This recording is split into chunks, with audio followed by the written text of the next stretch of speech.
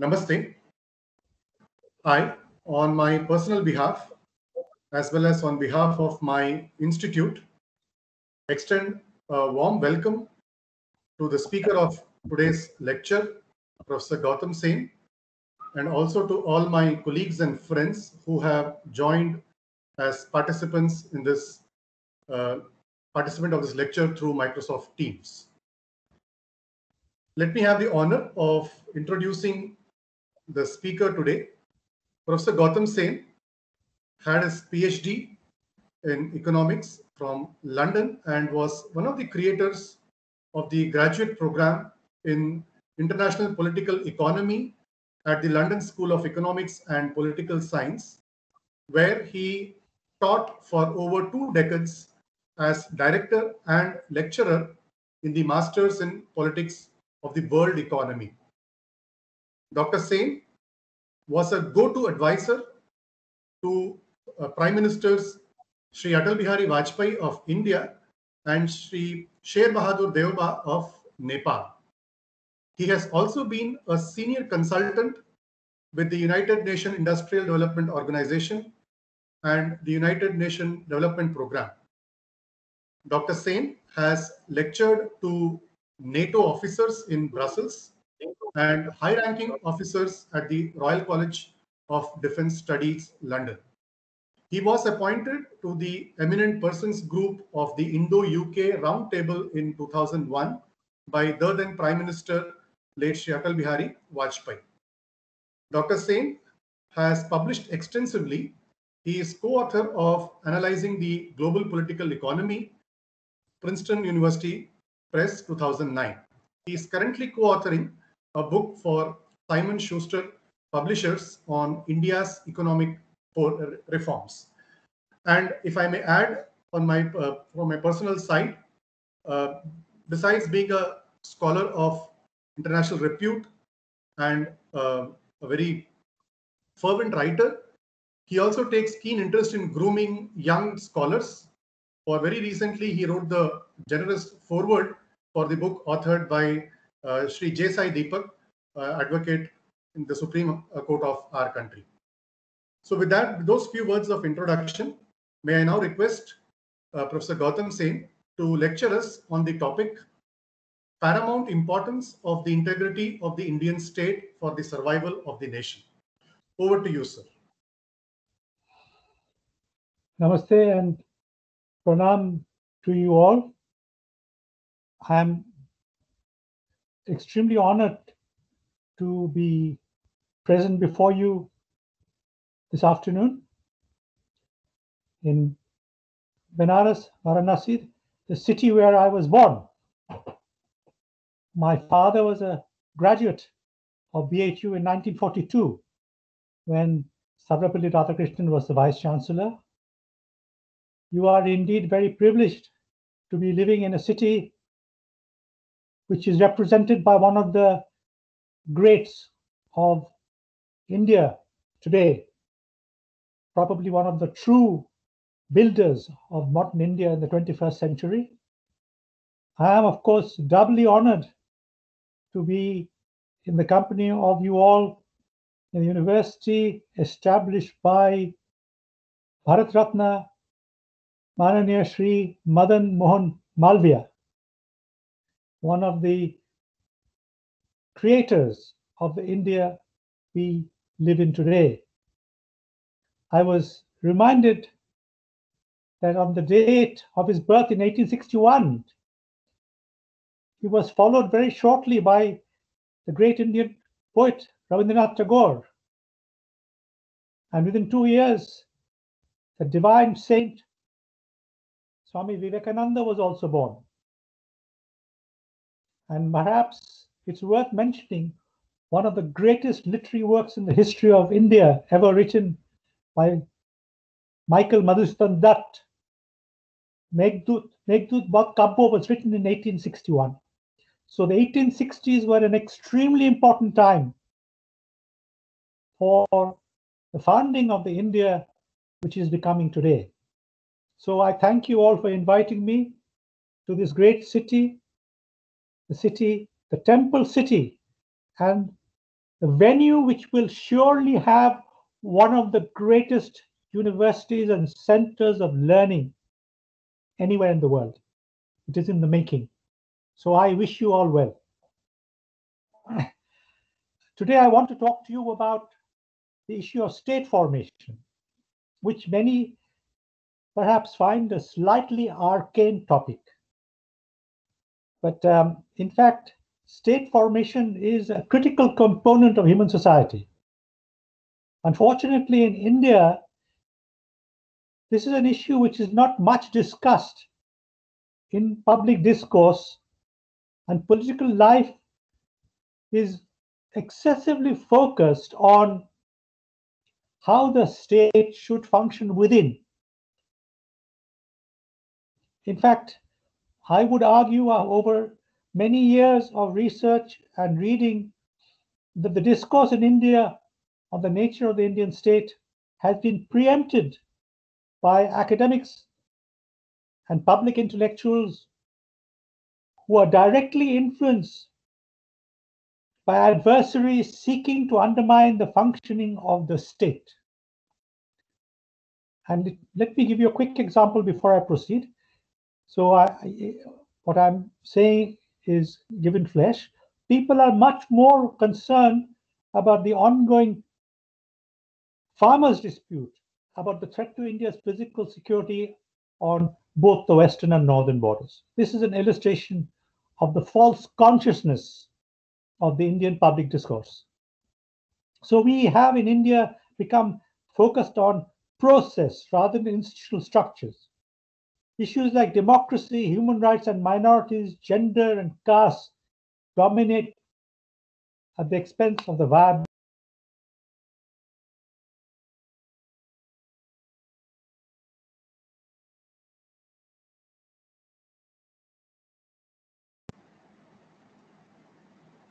Professor Sen, I think we have lost you. Over organized society proved a necessity. So you had to have an overriding authority. In fact, this is not a matter of dispute, though often forgotten.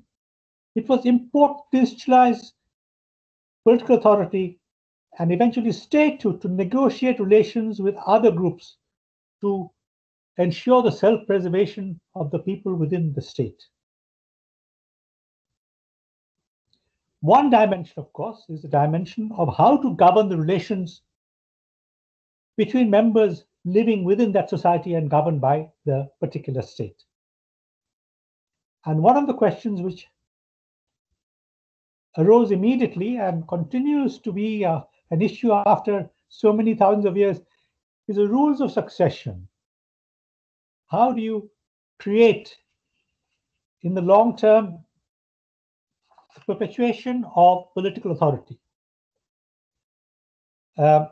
Much of this ended up as a monarchical form over thousands of years. And I'm reminded of one distinguished colleague of mine also adding to this issue by saying one of the reasons hereditary monarchs were chosen to rule eventually was to prevent the sitting monarch from depreciating the coinage because his successors would inherit. Now, centralized bureaucratic states have been the norm in pre-modern and pre-democratic eras. The modern state tends to be more decentralized and less subject to strong central direction. But as I repeat, now and later again, the principal rationale for the dynamics of state and history has been coping with external threats. I think that ought to be completely clear, and I will come to this more specifically later on. The domestic governance society, the other aspect of the role of the state, has an important role, but as I said, the external issue is the key. Two 19th century theorists, Max Weber and Hintze, argue the state must be considered as more than the government. It is a continuous administrative, legal, bureaucratic and coercive systems that not only structure relationships between civil society and public authority and a polity, but also structure many crucial relationships within civil society as well. The crucial issue which must arise, and always important to bear in mind, that the state as an institution must enjoy autonomy from society. That is, it must always be able to act independently of society. So there must be a distance between state and society. The state cannot be collapsed into society in the name of democracy. The one ideological alternative to this interpretation was the Marxist one, who actually have always believed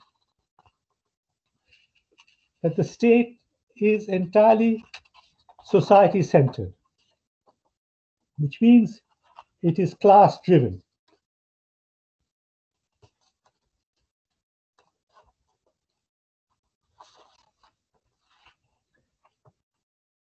In more recent times, the so-called neo-Marxists have granted that the state has some autonomy and various issues play a role. Now, in practical terms, what does it mean for the state to be autonomous? It cannot be synonymous with the dominant landed commercial or industrial class. It cannot be at the beck and call of those who are powerful. Mr. Mukesh Ambani and Adanis cannot tell the state at every stage what should happen. That is indeed the case in India as it is with any other society. The autonomy of the state as a body can be embedded in the corporate group within a state, able to exercise exclusionary political power and possessing ideological aspects. That is, they can exclude people from having an impact on what the state does, and the office bearer of the state will usually have ideological aspirations specific to their role. Sometimes we call this the deep state. In many specific historical circumstances, such an elite within the state has occurred due to contingent issues, that is, perception of crisis, social disorder, and of course, the more general aspiration for socio-economic development and its consolidation. So there are particular circumstances when the state and its elites assert their autonomy. The experience, of course, varies between state, but it has common features. To give you a more concrete historical example, such dynamically autonomous bureaucracies and military officials seizing power from above to reorganizing society and dispossess dominant classes. So sometimes there are groups who will seize power and guide and force the state in a particular direction. The examples are the 1868 Meiji Restoration, when the country was threatened by the West and Colonel Perry's ships demanded access to Japan, and the elites of Japan took fright. And the Meiji Restoration, asserting the dominance of the elite, occurred to protect the state. A similar phenomenon happened when the Caliphate was abolished in Turkey with Kemal Ataturk. Other examples include what happened in Prussia, that is the dominant part of Germany between 1806 and 1814, Russia in the 1860s, and indeed much later, Brazil in 1964. This is all examples of dominant classes taking over to guide the state in a situation of crisis. So the key, remember, is an autonomous state governing internally as well, but often responding to external threats to guide the state in a way which is not what exactly the elites would demand, though the elites may also agree. Other examples that have been shown by a number of scholars is often civil servants play an important role in developing social policy, much more important than societal groups and NGOs, as we call them in India. That they end up having a decisive role greater than that of the political parties. And we can see this in the formulation of British and Swedish social policy, where the civil servants played a role, and they have their administrative expertise, information resources, analysis, and the ability to formulate change from a superior stance and standpoint. I should mention in passing a slight contrast with the United States, which did not have the historical precedent of a centralized bureaucracy when it was formed, and did not and does not have career civil servants who continue over an entire generation, like many European countries, and indeed India too, with its ILS and IFS. But even here, the state is not synonymous with society, and the scholar Stephen Krasner has shown that on many foreign policy and foreign investment guidelines, the US State Department had an overriding influence in dictating policy.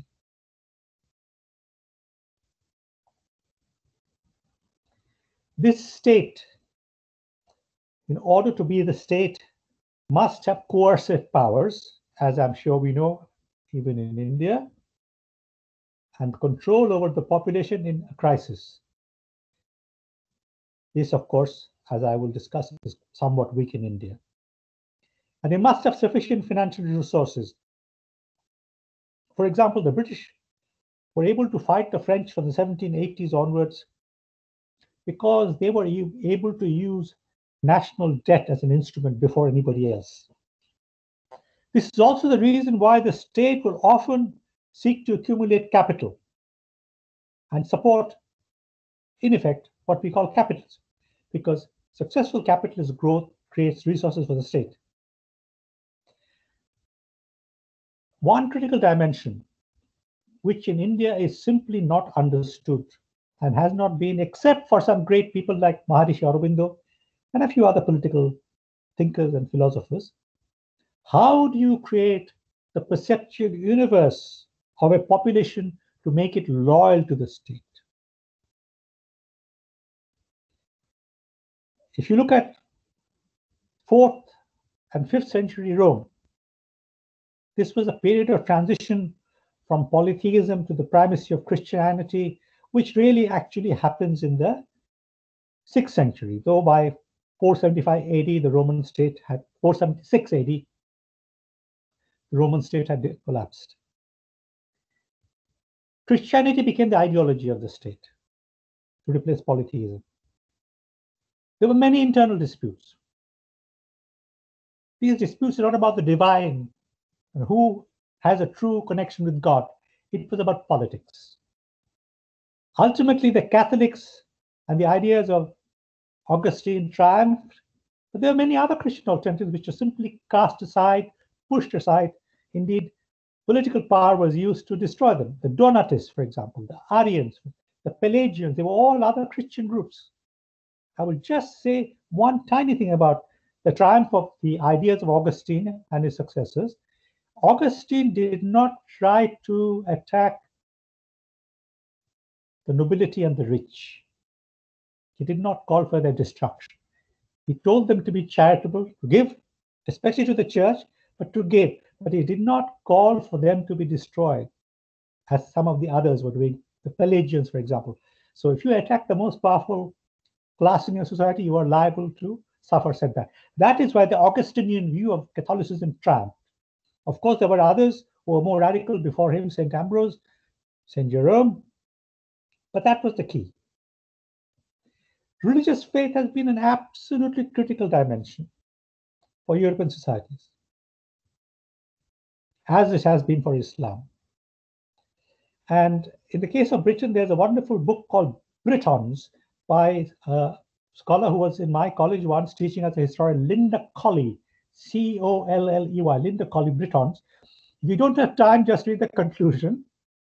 And she shows that Protestant England used its faith as Protestants to fight Catholic France, to assert their superiority in every dimension. But religion and warfare with France was central to the formation of the British state. As an aside, I might just add, this was a period in which the British nobility, the nobility that came to dominate Britain, was formed from the 1780s to the 1840s. The The great landed nobility, the rich nobility, came into being in numbers through agricultural wealth and intermarriage. But Christianity was a critical dimension for asserting national unity. Let me conclude this by saying war making, extraction, and capital accumulation interact to shape European state making, according to the great scholar Charles Tilly. So, now let me just quickly go through a number of historical examples. I've talked about the ideas of statehood. Let me just talk about quickly Russia, China, and the United States before I come to India.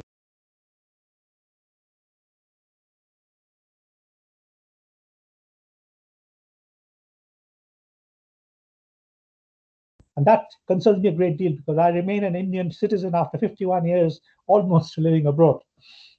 It was the crisis of the First World War which reformulated the Russian state.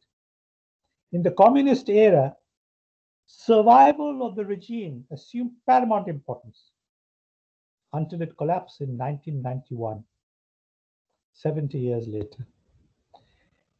Forget about Stalin's cruelty, forget about communist ideology, forget about planning.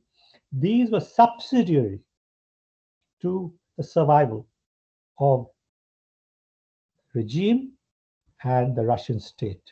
30 countries attacked the Soviet Union in 1921 during the Civil War, which was fought and won by Leon Trotsky and Joseph Stalin as the two key leaders. The five-year plans, which began in 1920 in Russia, actually were partly motivated by what he saw was rapid capital accumulation to secure Russia. Yes, it was about class warfare, destroying the private ownership of capital. All of that was there. He was very ideological, Joseph Stalin, but capital accumulation was a critical dimension. And the paradox is that the 3 5-year plans, which were extremely costly in terms of human life, waste of resources, proved critical for the survival of Russia during the Second World War. Russia would not have survived without the 5-year plans. For example, the Ural Kuznets rail line, on which many of the industries were moved deep into Russia. Not very effectively, but it was moved. Basically, Russia never survived the warfare against it from 1921. It was continuing, and they were always preparing. And by 1945, the damage Russia suffered, Soviet Union suffered, is simply mind-boggling. They lost 35, 40 million people, and even that figure is not clear. They lost pretty much everything they had built, the industry, everything. And that Russia never really recovered. And I should add, in passing, the United States recruited all the Nazi generals to organize to fight Russia in the Cold War. There is now huge literature. And please do not believe anything you read by British scholars on the Second World War. They are full of lies and lies and lies. There are very few scholars who have written honestly about that in Britain, very, very few. And amongst the Americans, there is only one who is the most important scholar, Glantz, Glantz. He has written about 40 books, and his books on the war are worth reading. The Russians fought a war which has never been fought in human history. But it left them disabled, and they eventually collapsed because they could not compete with the West in terms of economic growth. And there was what we call entropy. The society had diminished. The US, after 1991, when the Russian system collapsed, tried to seize Russia by helping people like Boris Yeltsin to gain power. And basically, Putin put a stop to it. But Russia has never recovered, and the United States continues to wage war against Russia in order to bend Russia to its will, which the Russian leadership is not willing to accept. So that story carries on. But of course, Russia is much weaker. It has withdrawn from Eastern Europe, but it remains militarily quite strong. But the Russian state built in 21, the new state, is gone. External challenge, devastation within meant that they could not survive. Let me come to China quickly.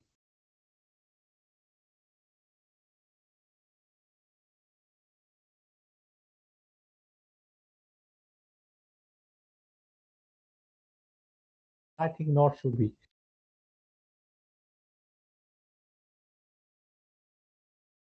Have suffered almost as much as the Russian people in the 20th century. The scale of the disasters, the Civil War, the Japanese occupation, absolute horrors of Japanese occupation, and then the horrors of communist rule, which continue today, to this day. Anyway, Chinese communists were basically patriots. Ultimately, they were nationalists. They look back to the great era of China's primacy, the Tang dynasty, and they remembered the 19th century humiliations, and of course, the Japanese occupation. That was the motive force. This is what they used to crush separatism within China. And the Chinese Communist Party has always exercised a monopoly of force. And that diminished in 1976 with the death of Mao and a new pragmatic group which seized power by a political coup. And economic advance became the mantra and the rationale for justifying the Communist Party. And China began an extraordinary period of growth which has never been equaled in human history from 1990 onwards. But the use of force has been central. And the Chinese state instituted from the beginning unprecedented ideological control over its people. It had begun to diminish somewhat in the 1990s and the early 20th century.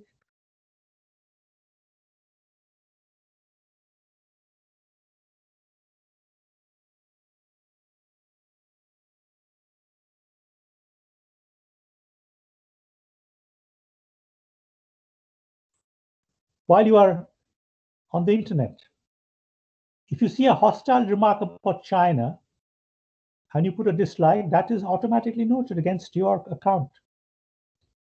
If you put like, that is noted. If you say nothing, that is also noted. And what happens to you? One day you go to the train station to buy a train ticket and you are denied. Because this as data has been collected and you have been deemed undesirable. This is the kind of control. And they have incredible forests of cameras in cities to do AI, artificial learning. They can predict from a distance when a crowd might get violent. They can predict your emotion. AI is coming, and China is number one in the world today.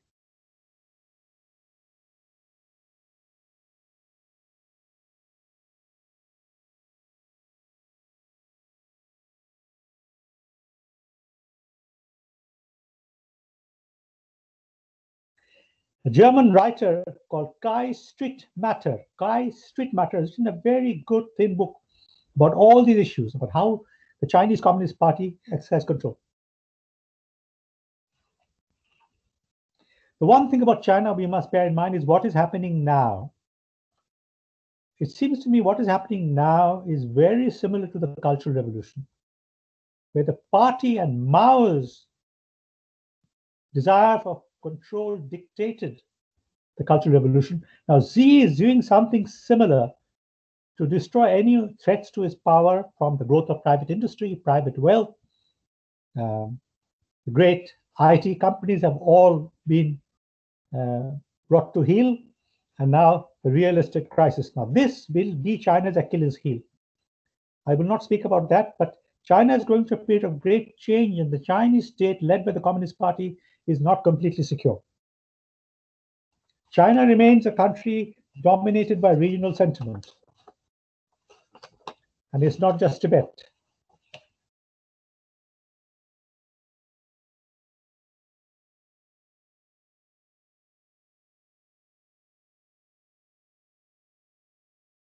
Let me now come to the third example, the United States. The primacy of the United States was already clear by the 1890s. By the First World War, they were number one because the three countries which were challengers, the four countries, France, Britain, Germany, Russia, were out of the game. The US leadership was completely confirmed after the Second World War. But the US adopted warfare and control as the major means to ensure its own dominance.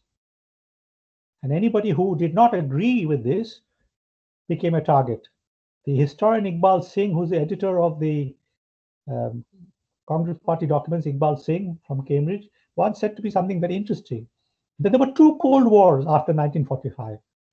One was against Russia, the other one was against India. I think that is a very prescient and insightful comment. But the US began to falter very quickly by the 1960s. And the economic malaise observable today of the United States goes back to the 60s.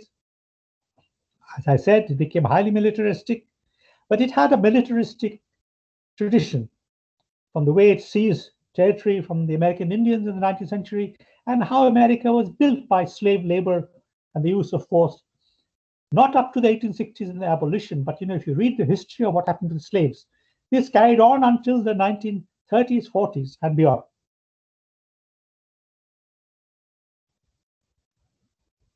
One of the drawbacks of being number one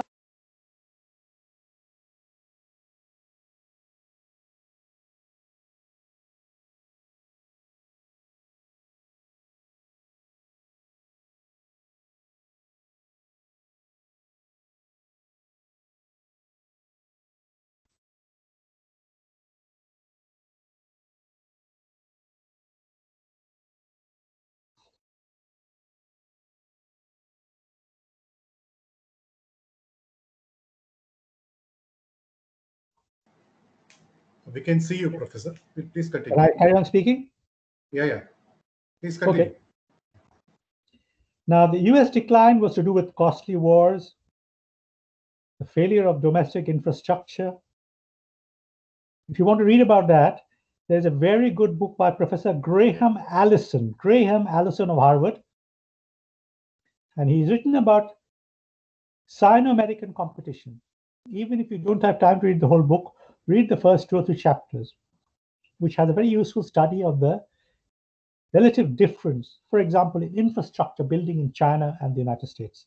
The United States has neglected infrastructure at many levels, though it continues to dominate science and education. So the United States' position remains critical, but it has enormous domestic problems. And if you look at some of the data collected, for example, things which give you an indication of what is happening to a society within, the suicides amongst young, white, working class people. The data is available on the net. It's shocking. There is something deeply wrong. And basically the collapse of family life. It is no longer regarded as an institution for the viability of society. And I'm afraid this is coming to India too. Now, let me now come quickly to India. It's the third part. India has long been a fitzpatrick nation despite a shared common civilizational heritage. It's always been divided within despite having a common heritage. It was the self-destructive wars between the Gurjar Pratiharas and Rashtrakutas of the Deccan and the Palas of the East that created the conditions for the defeat of the Gurjar Pratiharas by the Ghaznavid invaders. It is because the northern kingdoms had been fighting constant wars and had become weakened. East and South, they were unable to resist invasion. India actually has only enjoyed overriding unity for 2 centuries under British rule, which was achieved by use of force and political maneuvering. And it actually did stop the constant incursions from the north, the constant incursions over 1,000 years. In fact, the people in the north made a living through incursion in India. The Pashtuns and all these people from Afghanistan side, their livelihood was based on raiding into the rest of India. But that was stopped. Already it was curtailed by Maharaja Ranjit Singh, and the British consolidated that. But what is happening to India, I must be very brutal because I have much respect for the regime in power today, working under great constraints. But important segments of Indian society and polity has been seized by a criminal entrepreneurial class, which has little loyalty to the idea of the Indian nation. I think you will know what I'm talking about. There are contrasts, most of all, in the state where you live in, where the ability and the desire to build a nation is absolutely palpable for the first time in 200-300 years. But the primacy of the federal structure of India is increasingly being challenged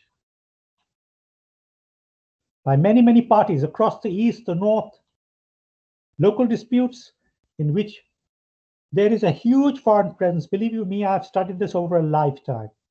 I have great familiarity with literature, much of which is not actually available on the internet. There is huge interference in India from abroad, absolutely huge. So when the Chief Minister of Karnataka says this and he's criticized, he's actually simply speaking the truth. What India has lost, in my view, and I lament this, and I've lamented this for 30 years, it has lost control over the critical narrative of its nationhood. No other country has allowed its national narrative to be seized from abroad. And this is going to become 100 times worse. Believe you me, I repeat, 100 times worse, because AI and quantum computing will track everything from the cup of tea you drink in the morning to what upset you in the afternoon. This will be known to people outside, and they will know which buttons to press, how to manipulate you.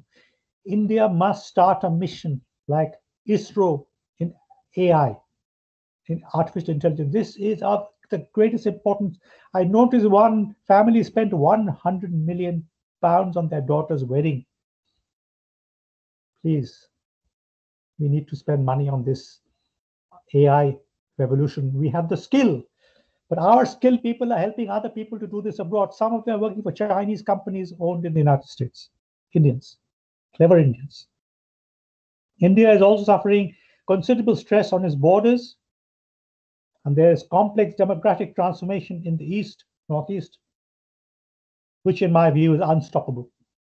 I think the east and parts of the northeast, I'm afraid, are probably lost within a democratic India. Another worry which people have started to use against India, I notice a Bengali gentleman has been using this sitting in Singapore, that the divergent growth rates of Indian states is a potential source of trouble. Successful states will start asking, and they're doing it now, that why should we pay into the national budget which goes to the weaker states? This is a calamity, and foreigners have understood this is a weak spot for India. Many individual states are also now saying,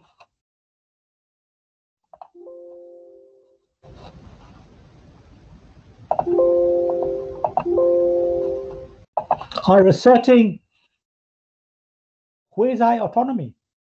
I've heard the Chief Minister of Tamil Nadu, Chief Minister of West Bengal, virtually asserting autonomy as a state. This may only be a straw in the wind, but it is a source of great worry because we do not control our national narrative, what makes us one people. And then we have very inadequate, unsuitable constitutional arrangements that are preventing essential tasks from being performed. One of the biggest problems in India will be the Supreme Court, I'm afraid to say to you.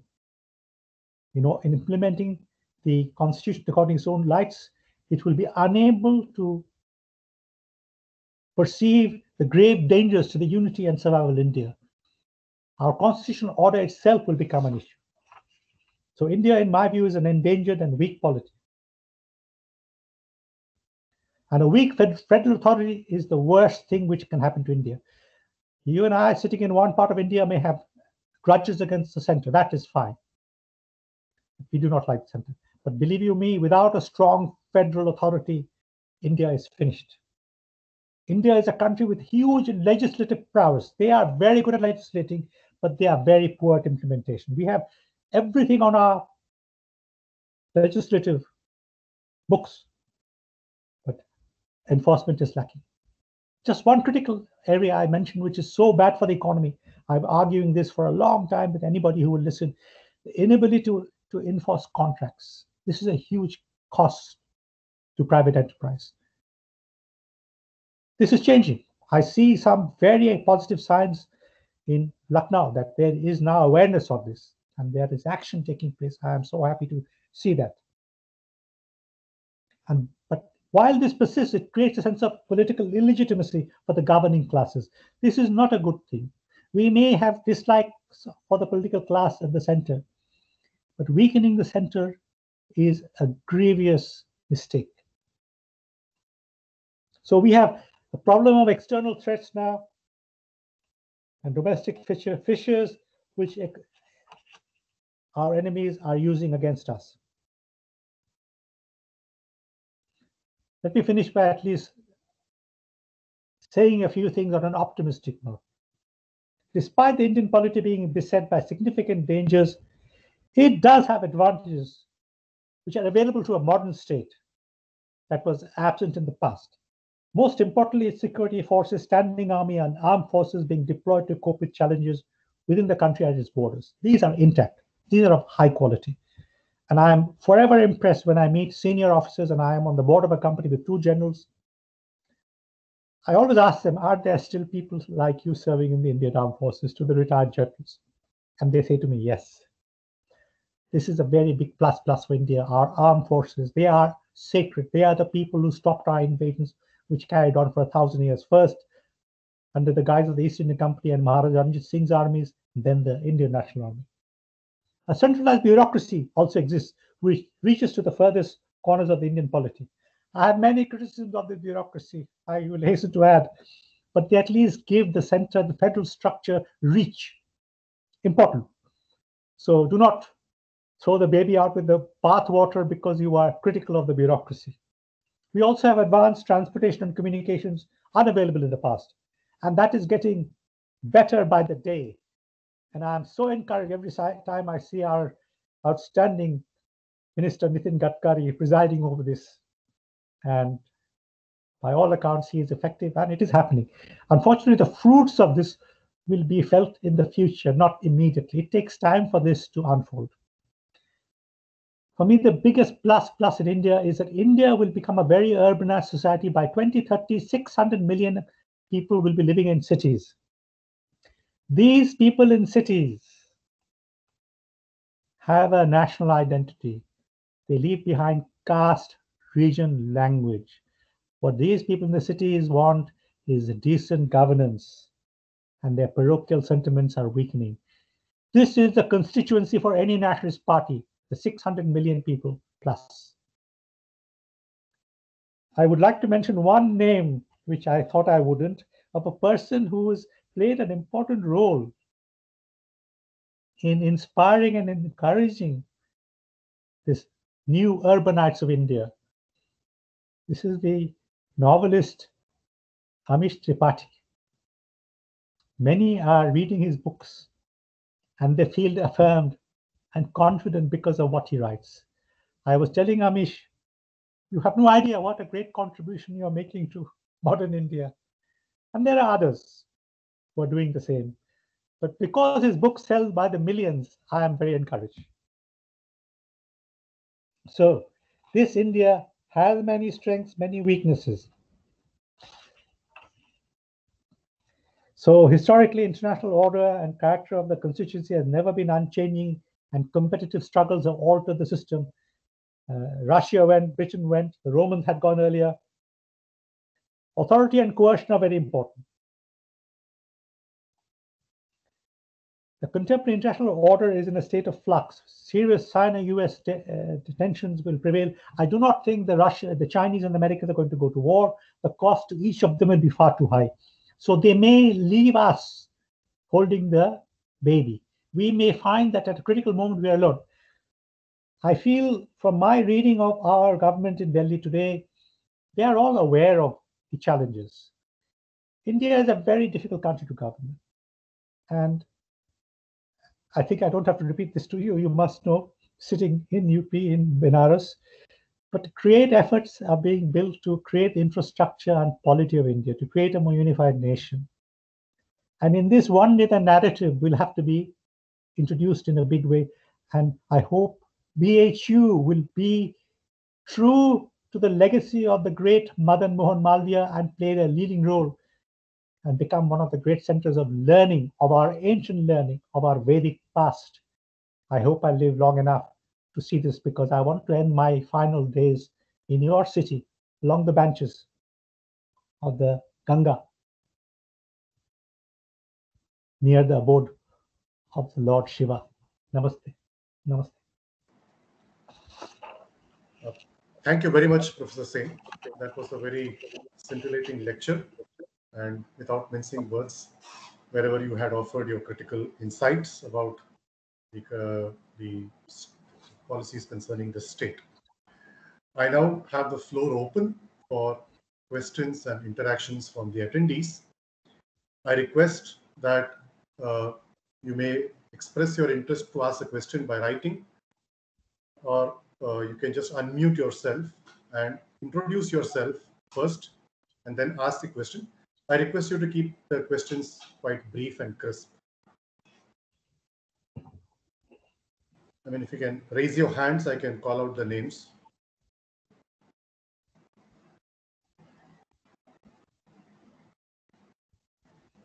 Dr. Randhir Singh, do you want to ask? Yes, sir. Thank you. Yeah, please go ahead. Please go ahead.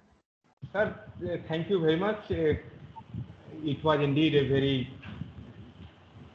very nice perspective I got from your lecture today. So I have just one question, which is about caste census, which is center is denying to do, whereas many of the states are demanding caste census. I mean, Chief Minister of Bihar, I believe, demanded caste census. Sorry, Dr. Randhir Singh, could you please kindly introduce yourself and have the question aligned with the topic for the what was presented? Yes. So this national policy, I mean... Can you please introduce yourself first and then go ahead with the question? I'm faculty at Department of the Metallurgical Engineering, sir. Yeah, okay. And my question is about the caste census with regard to Indian integrity thing. Center is denying to do it, whereas some states are saying that it should be done. What's your take, whether it should be done or not?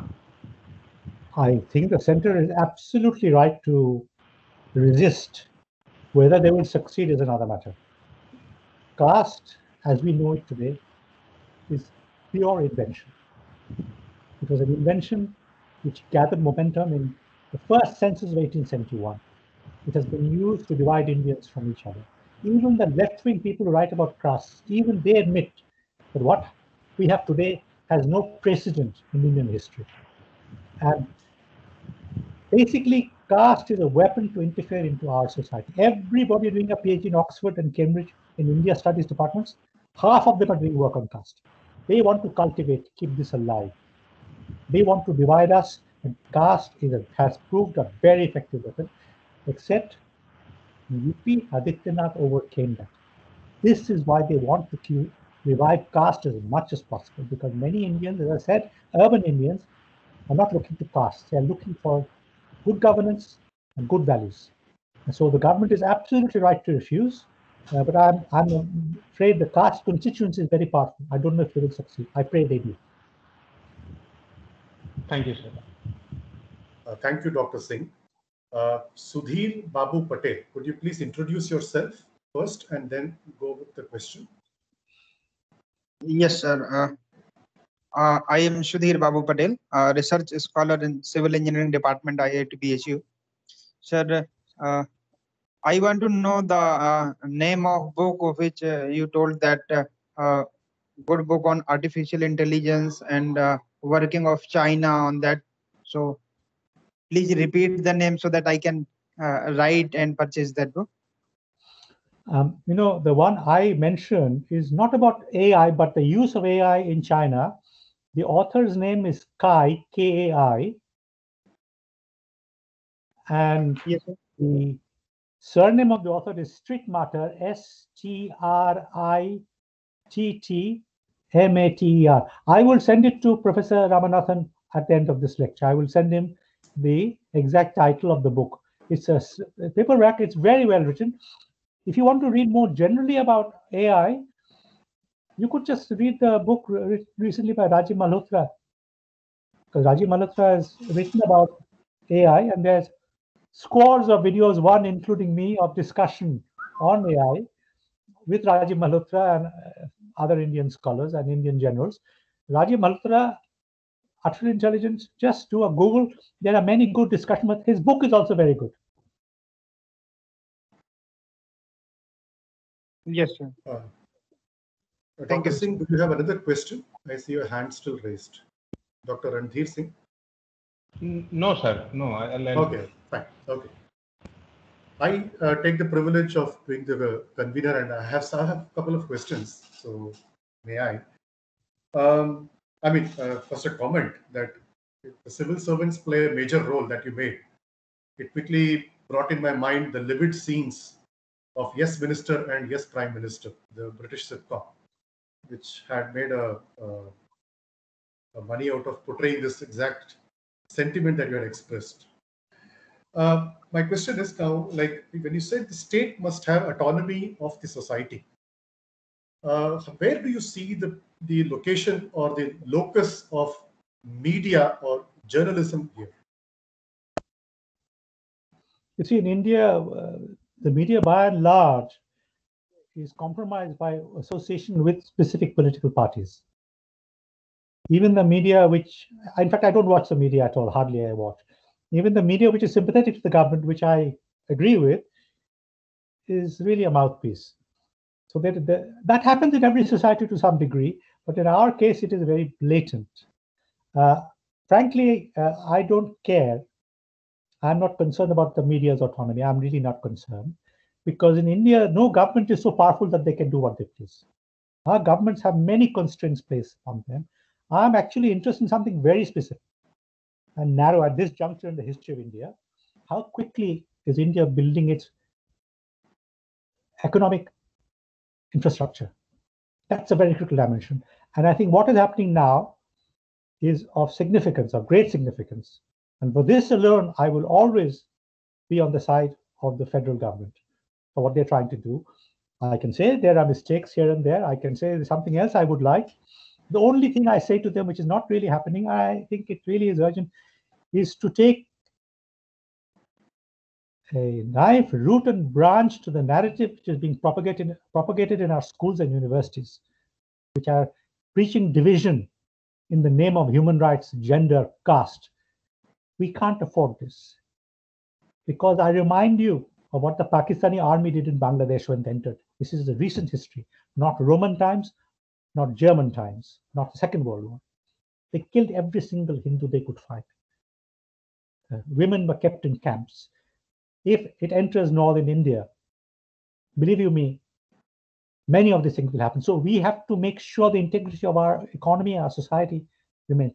Many other things, I am the first to criticize my country, but I only will do so with my fellow countrymen, not abroad. This is a private discussion. हमारे परिवार के ये समस्या है, बाहर के लोग के नहीं. So I would say the media is not that important. I only say, we have 10, 15, 20 years of critical change when we need peace and economic transformation. And no matter what you say about Narendra Damodar Modi, he is trying harder than anybody I can think in the last 200 years. Nobody has tried as hard. And I said to myself when he became Prime Minister, it reminded me of the coronation of Chhatrapati Maharaj Shivaji. I stick with that today. And he will be one of the true greats, if not the greatest, if he survives another decade in our history. And I pray for his well-being. I truly pray for his well-being.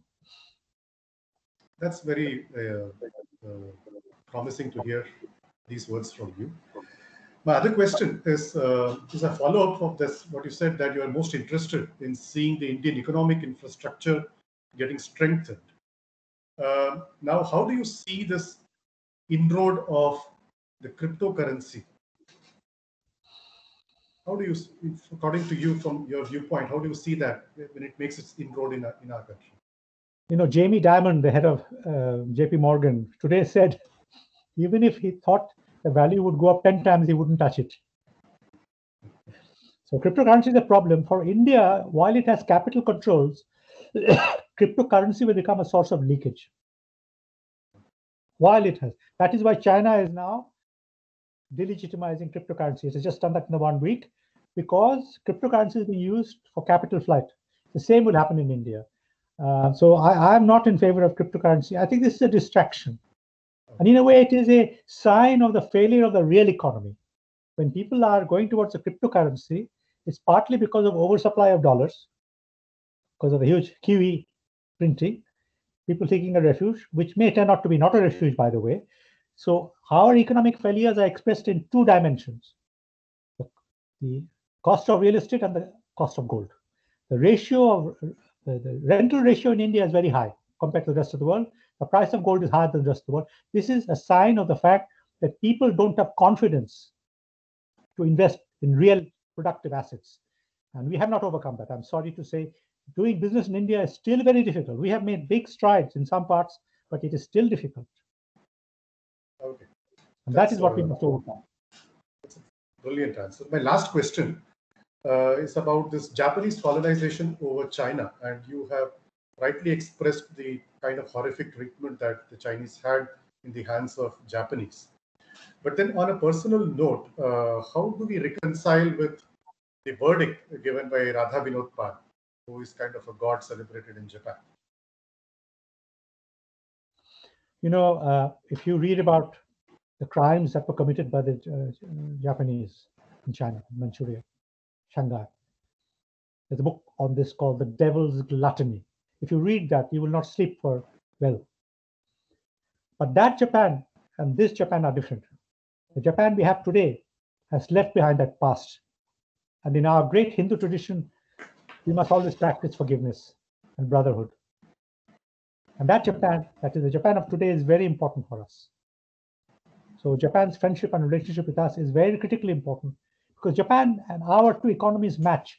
They have human capital, but they do not have raw materials. We have market size, so there are many areas of convergence. So Japan, Korea, Taiwan are our friends. Israel, all these smaller economies who have mostly market size problems, not Japan so much. And we have huge manpower, which needs better training. Our manpower is not as well trained. We have pockets of excellence, but not across the board. Okay. So we should collaborate with Japan very much. And I'm glad to see we're doing so with Australia too. Small country with a lot of potential. That's I nice. have to congratulate actually the new Indian government. I had never dreamt that Narendra Modi was such a skilled practitioner of international politics. Since his coming to power, India has done things which were actually very hard to imagine. And now we have an outstanding external affairs minister and our NSA to make this a reality. So I'm optimistic because I particularly think Jaishankarji is exceptionally gifted and capable. That's nice. Dr. Pawan, please unmute yourself and ask. Dr. Pawan. Thank you, Professor Gautam, for this interesting talk. I have a question regarding the bureaucracy. Dr. Pawan, please introduce yourself.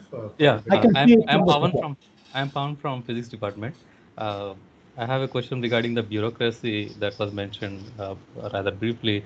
So, many attribute many of the ills that plagues India still to the bureaucracy. Collector still stands for is derived from the word from the British era who collects tax for in a particular district. So how do you see? You said that this is too early and we should not be really trying to change the system. If I may paraphrase, uh, so what kind of system do you envisage, if at all there is going to be any transition, and how do you, and when do you see that happening? I didn't say leave the system intact. I mean, I may have not been clear on that. No, Actually, the system is changing in a way which is not completely visible. Insofar as the Indian state's reach and activities are shrinking, the bureaucracy's reach is also shrinking. The more of the economy that's under private initiative, the less the role of the bureaucracy. That is what will cure the bureaucracy. What the bureaucracy needs to do is to do a few things well rather than many things badly, which is what used to be the case. This is going to change because the government's control of the economy and society is shrinking. That's a good thing. This is the future of India.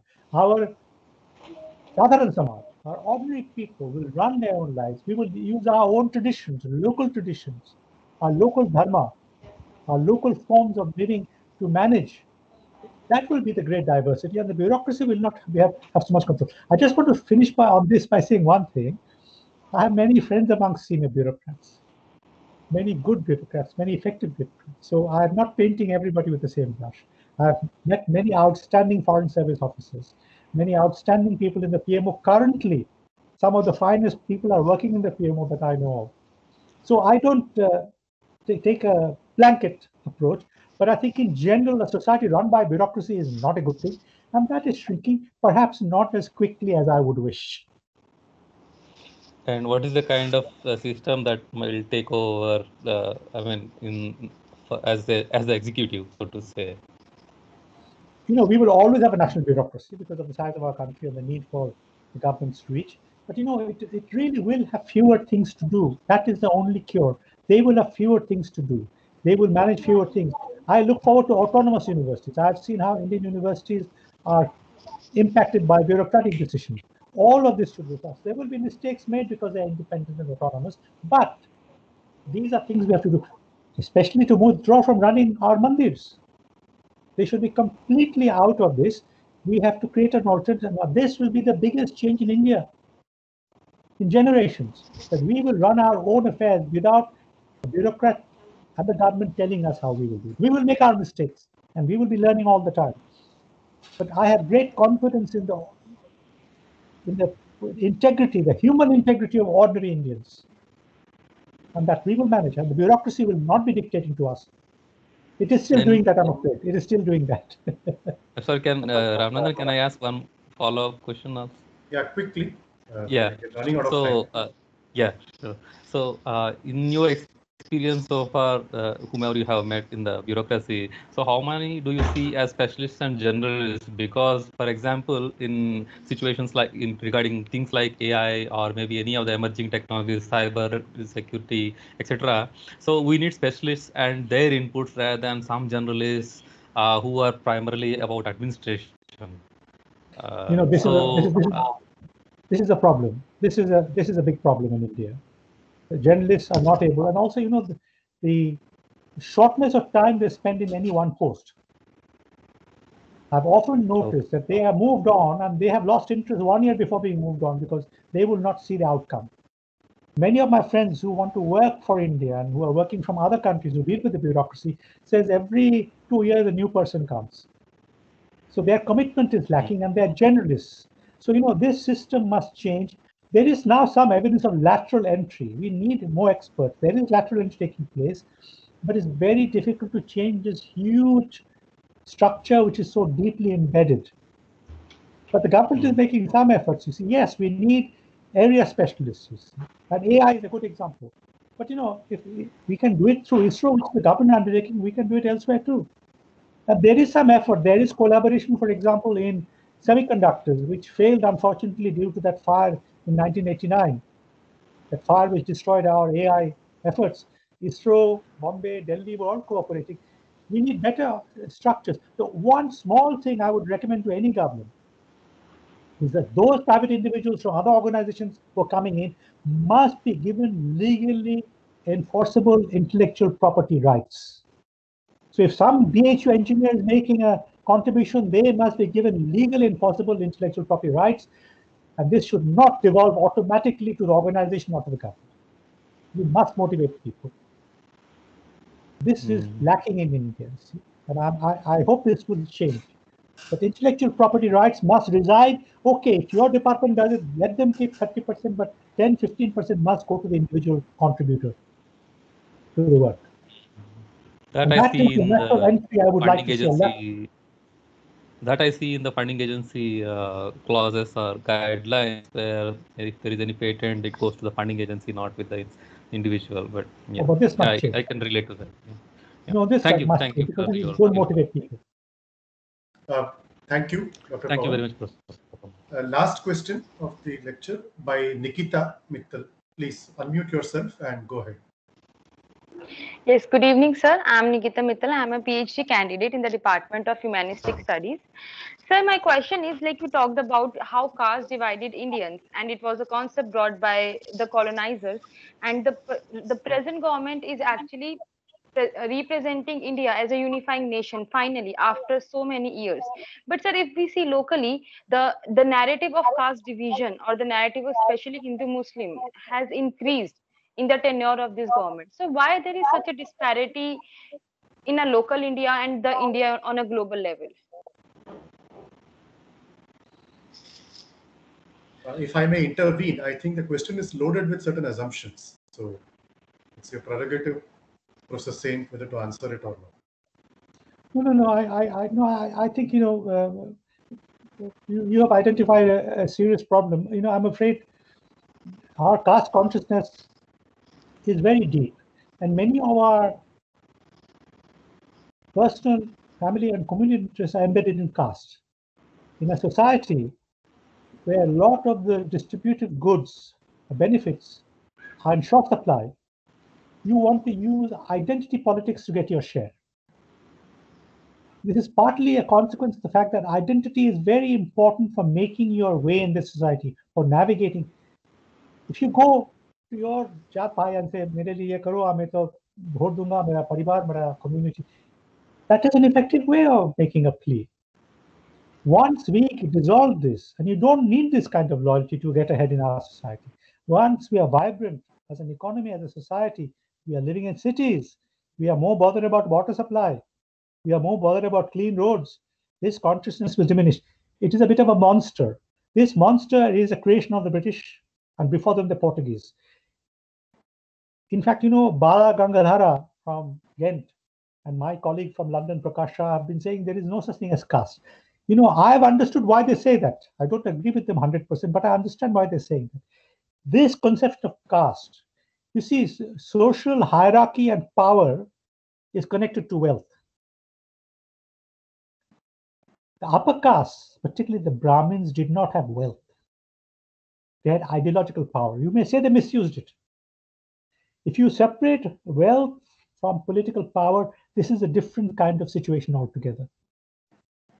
You see, in a way, this was the view of Plato. There will be an elite driven by the life of the mind to guide society, but will have not much wealth. But 1,000 years of occupation, mass killings of this class, their memory, their practices. There was carnage for too long. Too many of them died, and they have turned against themselves. All my Brahmin friends teaching in Columbia, Chicago, Harvard, they are the most anti-Indian. They are the ones who most call for the destruction of India as we know it. They are pretty happy for India to split into many pieces. These are people I grew up with. So, yes, caste is a very important weapon. I think it will take time. Reservations are unavoidable because without reservations, you will have a growth in Maoism.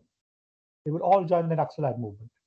But reservations have also created its own problems. So we have to navigate this great difficulty, which is why it will take time.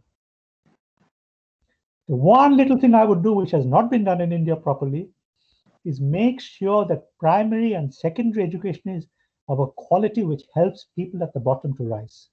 No point having reservations in medical school and engineering. We are failing the many at the bottom. We give reservations top because that is politically effective. But we have to spend the money and make the effort. And we can do it because for the same per capita spending on schooling in Tamil Nadu, you get better outcomes than you get in UP or Bihar.